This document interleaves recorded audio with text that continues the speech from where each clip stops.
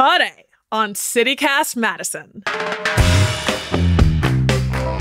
March starts this Friday, and there's plenty of charmed festivities going on in our hamlet this month, ranging from a great St. Paddy's Day parade to live comedy podcast tapings to planetarium light shows. You can bet on some real gems. Our newsletter editor, Hayley, Sperling, and I rounded up our top event picks for your guide to March in Madison. It's Wednesday, February 28th. I'm Bianca Martin, and here's what Madison's talking about.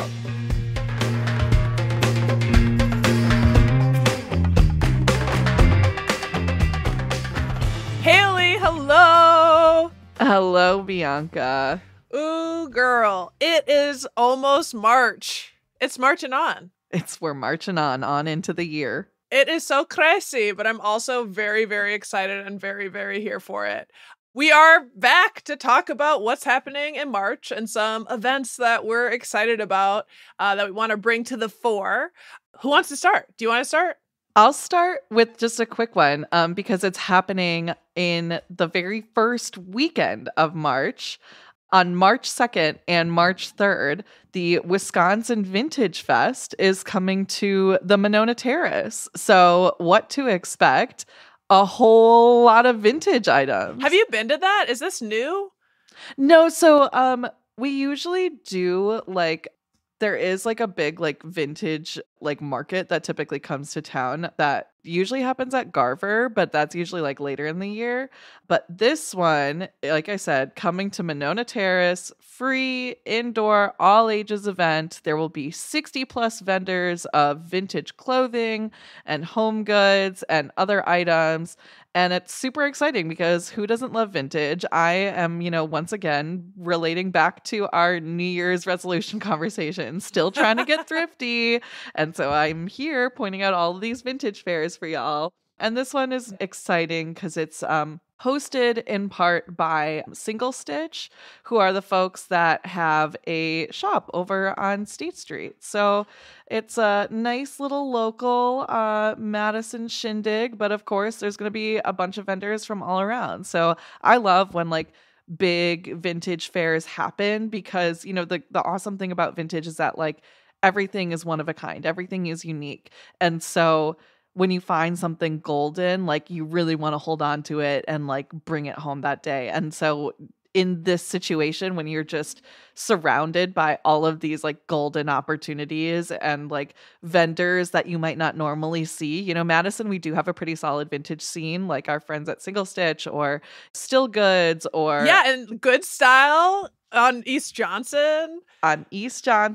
So we are flush with vintage, but it's awesome when all these folks come together and you can find stuff that you don't normally find around town. It's so fun. Okay, so right now I'm wearing, which you've complimented me on these before, but these straight up 1970s orange gold pants that are disco as all get out that I got a vintage find. And earlier this year, I went to the Midwest Vintage Flea, which sounds like it's similar.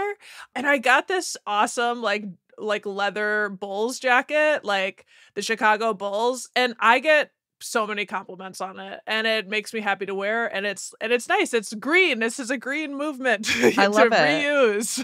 I didn't realize buying new. That's where you got that jacket from. Amazing. Yeah, that's a find. That's a find. It was a find, and frankly, what happened? I saw it across Garver. It was literally. I can sometimes get overwhelmed in the bigger spaces, so it's I was actually on my way out, and then I saw it all the way across, up, and I was like, God, I was leaving, but I need that. And I went and tried it on, and the man's like, you are the 6th person to try this jacket on. And I'm like, and none of these fools took it home? Please. The 6th and final. Yes. Yes. I love and that. People love it. Literally, I get stopped all the time. People are like, this makes me so happy because, the Bulls, they're everyone's team. It's a great coat. I love it. So yeah, and hopefully people can go find their own Bulls jacket moment at the Wisconsin Vintage Fest happening the first weekend in March at the Monona Terrace. What do you got going on this month, Bianca? Where are you headed? Well, now I think I'm going to go with following the calendar and start with the event that's coming up soonest.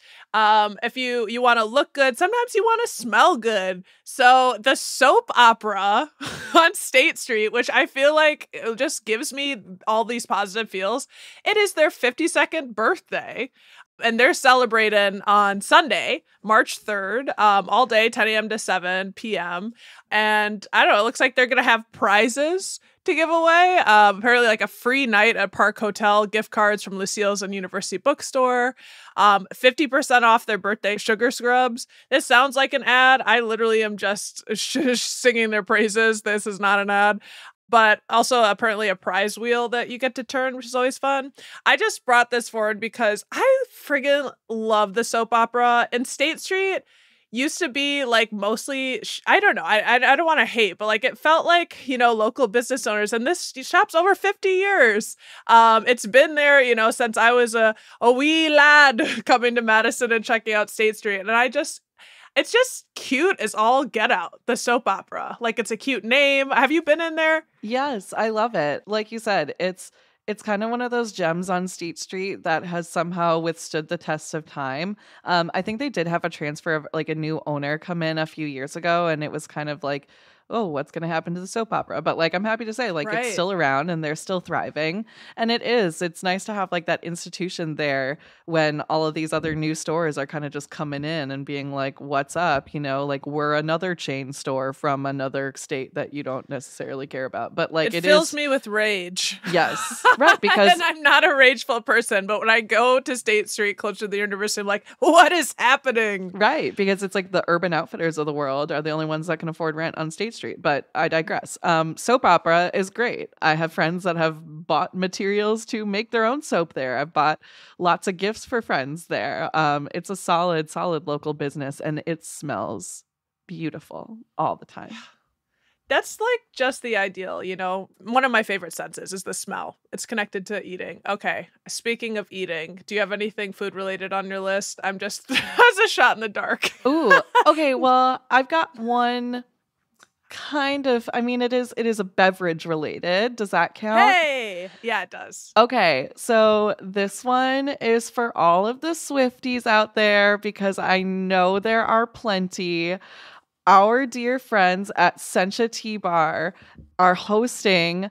This is going to be like a multi-day, like multifaceted event. So essentially, Sencha is going to be hosting a Taylor Swift pop-up at its Madison location. So they have all of these special drinks and events and decorations planned. And one of my friends is like the manager at Sencha. So like, shout out to Lila. We love her.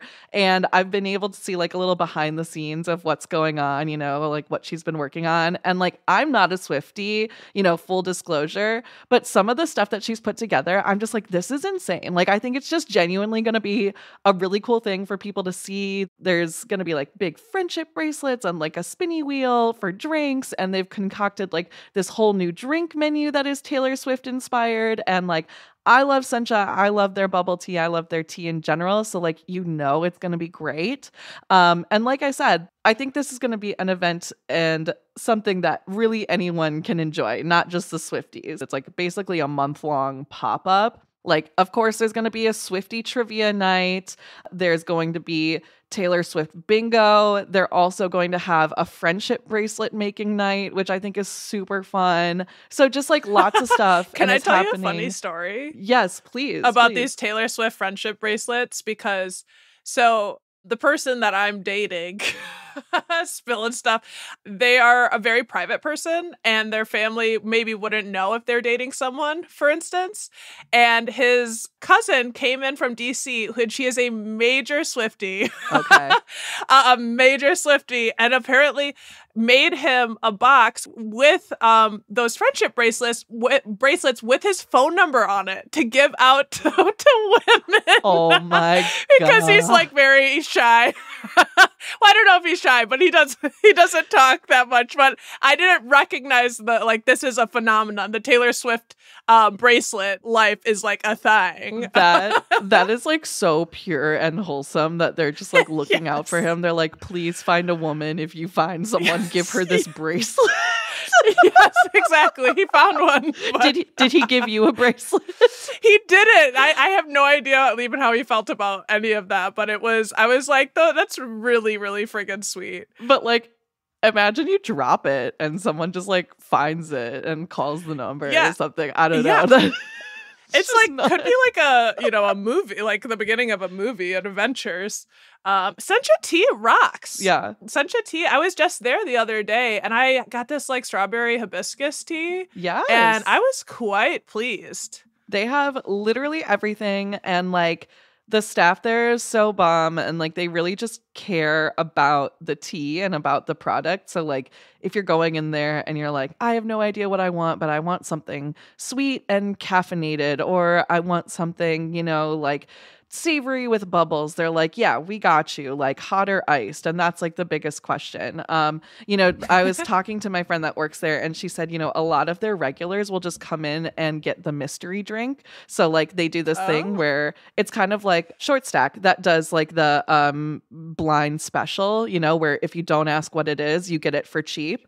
This one's not like, I don't think it's like discounted or anything, but you can kind of just go in and be like, I want the mystery drink iced, and they'll just like make you a drink. And it's going to be amazing and it's going to be awesome. They're just people who they know what they're doing. They care about the product. They care about the tea. They care about the vibes. And like it very much shows. We love Sencha. And I think, like I said, this Taylor Swift pop-up is going to be super fun. It's going to be happening all throughout March and a little bit into April as well. So like there are going to be multiple chances for you to get your Taylor Swift on at Sencha. Yeah, and it's like right across from Momoka. It used to be Espresso Royale, one of those. So I would go there all the time when I was a gallery attendant at the Madison Museum of Contemporary Art. And yeah, I'm glad that something's in there. That's really, really nice.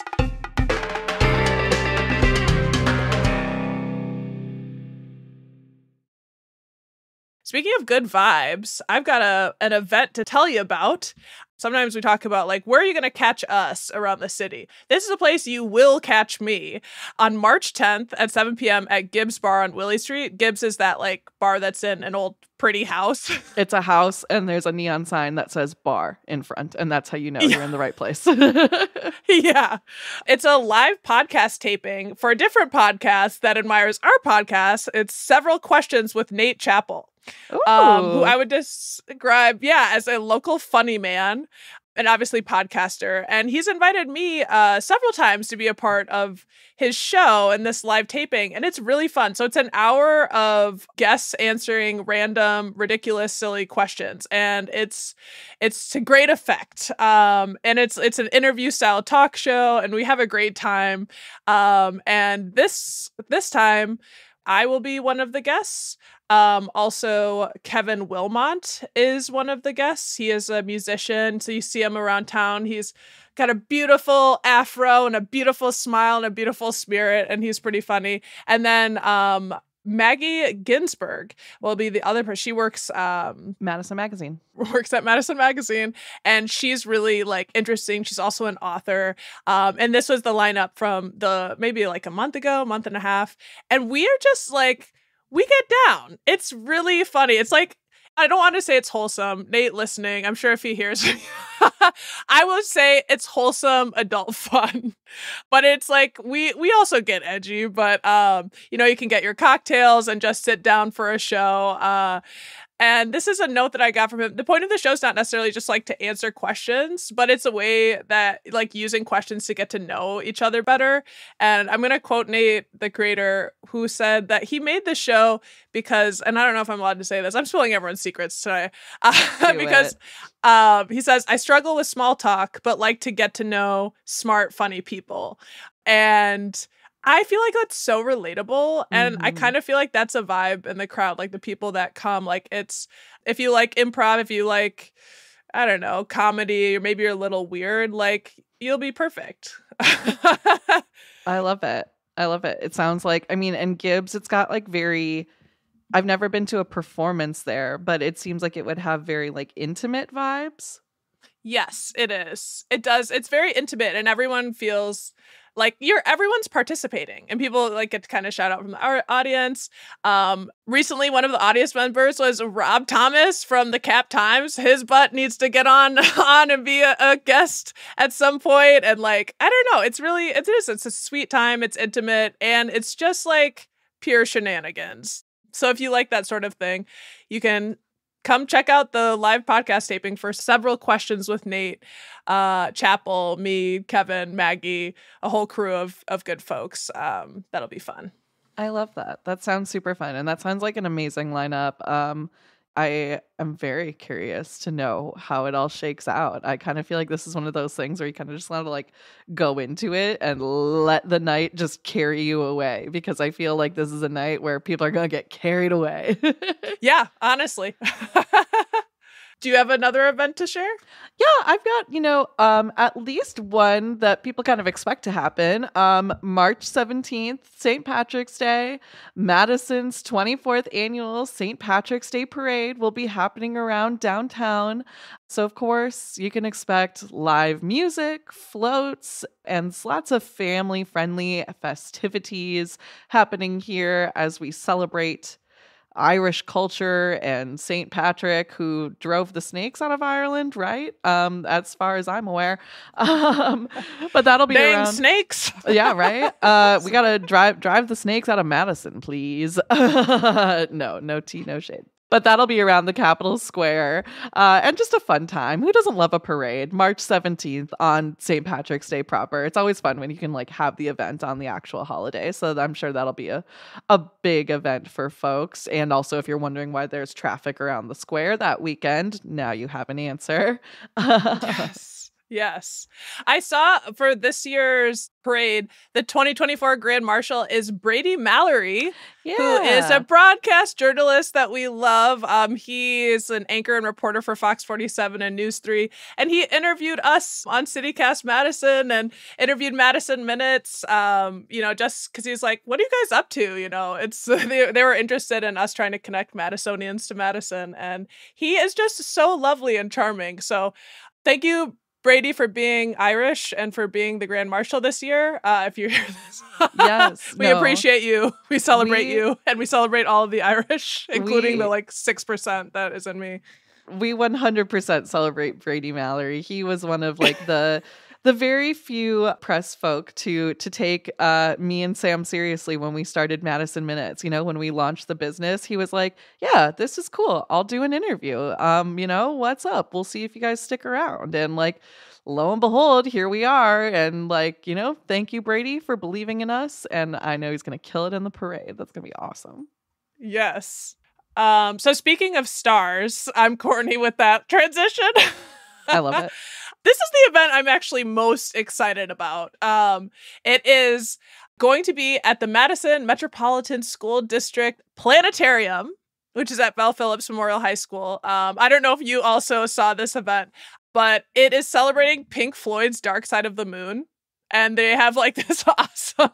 I see you shaking your head. Did you see this one too? Yes. Or are you going to bring this one up? Okay, it's happened. I thought about bringing this one up, but I didn't because I was hoping you would. But I only brought this one up because I saw it when I was putting together our like weekly events email for our Madison Minute members. So shout out to all of our members who already know about this event because they get the events email. But yeah, tell us more. What's happening? What's going on? For those of you who already know, see you there. For those of you who don't know, I hope to also see you there. And I don't want to, I don't want to oversell it, but a night at the planetarium listening to The Dark Side of the Moon sounds so fun. So it's another celebration. This one's 51 years.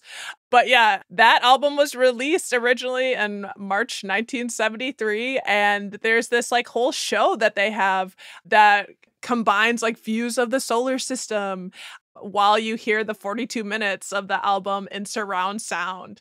It sounds like each song has like a different theme. It says some futuristically looking forward and some a retro acknowledgement to Pink Floyd's visual history, which sounds really cool. And, you get to go like wax poetic and experience thinking about time and space. I have to admit, that's just one of my favorite things. There's a trailer you can go see if you want to get like a little bit of the vibe. But that is also coming up pretty quick here. Thursday, Friday, and Saturdays. It says February 29th through March 2nd. So also, we should note we did a great conversation last year with the planetarium director, Ben Sensen. So we'll link to that. But I just, man, like I love planetariums and I love music and I love visual arts, so, and lights and shiny things. So it's pretty much my jam. This is perfect. And honestly, I love a good album listen, like I play a lot of vinyl at home, so I like just kind of like sitting with a full album and like appreciating the transitions or lack of, or just how songs are composed and organized within the own album structure. I just think it's kind of cool. So this seems like a great opportunity to just like sit and relax with the music, but also have a bunch of other stimuli going on, and it sounds super awesome. Well, it's reminding me now, if anyone was around at this time, when I was working at Momoka, my favorite exhibit ever was Leo Villarreal, and it was like, they were light sculptures.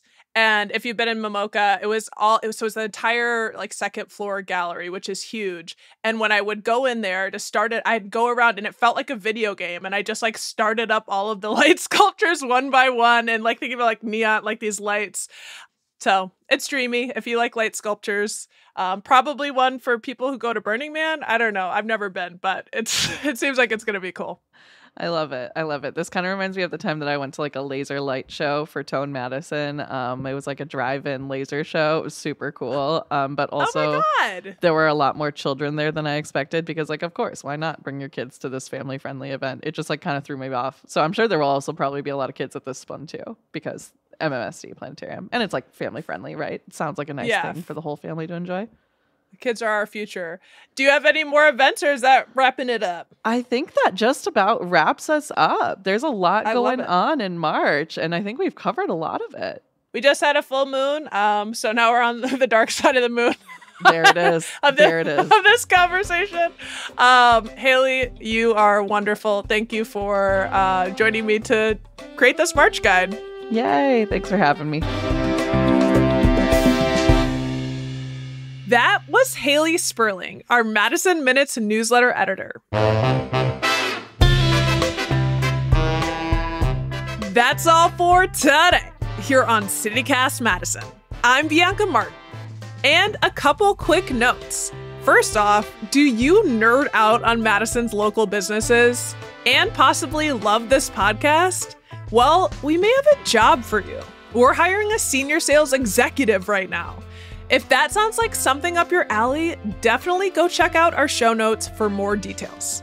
And second, y'all, it's that time of year again. The Best of Madison nominations are happening right now.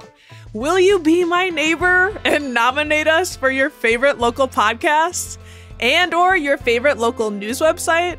We love y'all. We love our CityCast Madison fam so much. If you love us back, spread the wealth and vote for us. We had so much fun winning last year, and if you think we've kept up the work, take that minute or two. We'd appreciate it so much. We will have a link for you in our show notes, so go check that out. If you enjoyed the show, why not share this episode with someone who's got the luck of the Irish? We'll be back tomorrow morning with more stories from around the city. Until then, take good care.